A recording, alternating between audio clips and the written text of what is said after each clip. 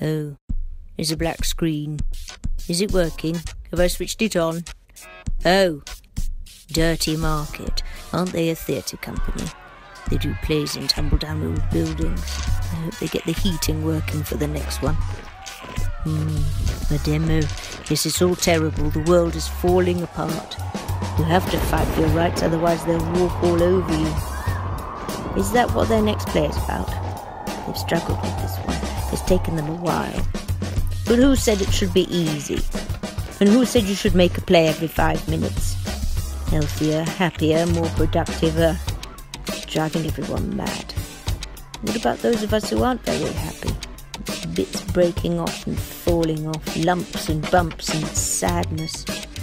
Why not be lost in our memories if our memories are lovely?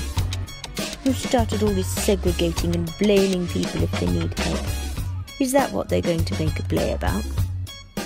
What goes on inside is just as important as our outsides, maybe more so.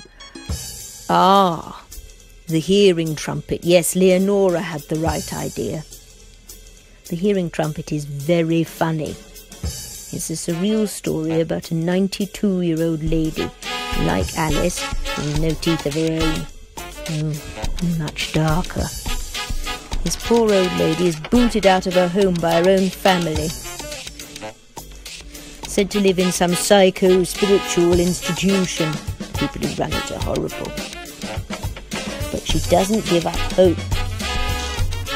She makes new friends and soon discovers that really what she should be doing at her age is raising hell, quite literally, rather than lying down quietly to die. The Hearing Trumpet is on at Theatre Delicatessen this April.